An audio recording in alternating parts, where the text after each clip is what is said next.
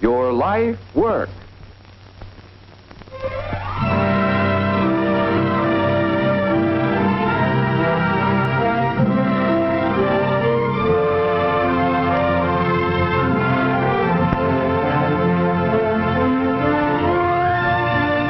These racks and shelves contain a lot of books, tens of thousands, hundreds of thousands, perhaps millions.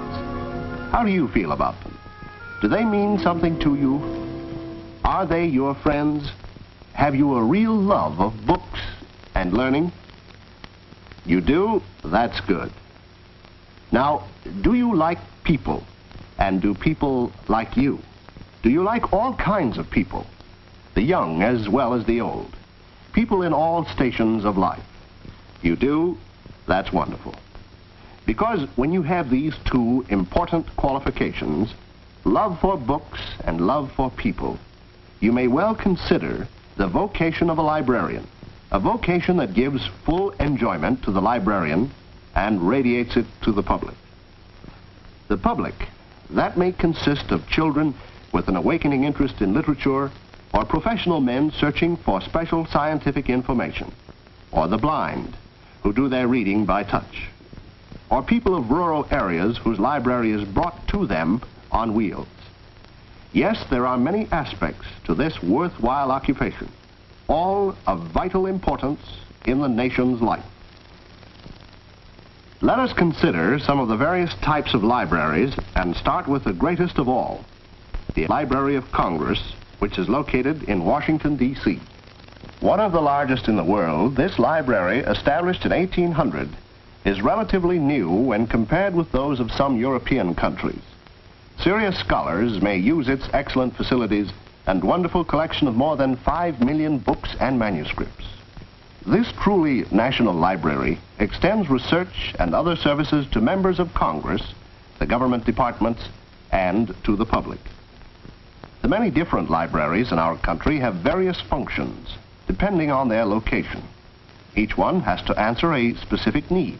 Therefore, a modest rural library must be different from a city library, offering a multitude of services to meet the needs of a great variety of persons.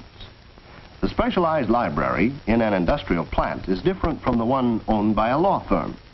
But although libraries differ, basically the task of the individual librarian remains the same, bringing books and people together. The largest number of librarians are found in 5 general classifications. First, we may mention the catalogers, who usually work behind the scenes. They organize and interpret library collections for you readers. Here is an illustration of what proper cataloging can accomplish. I'm looking for a book on television, but I forgot... Do you know the author? No, I don't, and I don't know the title either. But it's a blue book, and it kind of gives the whole story. You know. I think we can help you. This boy's problem was not an unusual one. He did not know the author's name, nor did he remember the title of the book. But he knew the subject, television. Because the cataloger did a good job, the book was easily located, and the boy was further encouraged to use the library facilities. Proper book evaluation and careful research render a great service to the patrons. Second, there are the reference librarians who help readers in their search for special information. Through your books on China, can you help me identify the dating of some old Chinese bronzes? I'm starting on a new project on radar. Could you compile a bibliography on this subject for me? The reference librarians locate various materials through their familiarity with the contents of the library, a very important money and time-saving service to the public. Third, we have the circulation librarian who organizes and supervises the distribution of books. By the way, this job belongs to a classification which does not necessarily require college training. Fourth, we have librarians who serve the young people, much the same as adults are served, except that the children's levels of interest are emphasized. Each child is looked upon as an individual, whose reading habits are in the formative period. Fifth, there are the school librarians who contribute to the educational programs of their schools. College and university libraries employ special staffs for the work of research, cataloging, reference, and circulation, just as do the large public libraries. The large public schools generally employ special librarians to assist the pupils in finding suitable books. During free reading periods, the librarian attempts to direct the young reader's interest into approved and worthwhile channels, a challenging and rewarding job. In the smaller schools, the library is usually under the supervision and direction of a teacher librarian. Pupils working during free periods generally handle circulation. However, under such a plan, the library personnel changes from period to period with little opportunity for individuals to really understand library work. Up till now, we have discussed the jobs that must be done in every library. So far, we mentioned the catalogers, the reference librarians, the circulation, children, and school librarians. At times, they do their share in the reviewing of new books, evaluating and eventually buying them. This is done with one single purpose in mind: the improvement of their service to the people in their community and the country at large. In library work, there exist a number of positions that require special competence and preparation. Take, for example, the administrator of a large library, often a highly paid executive.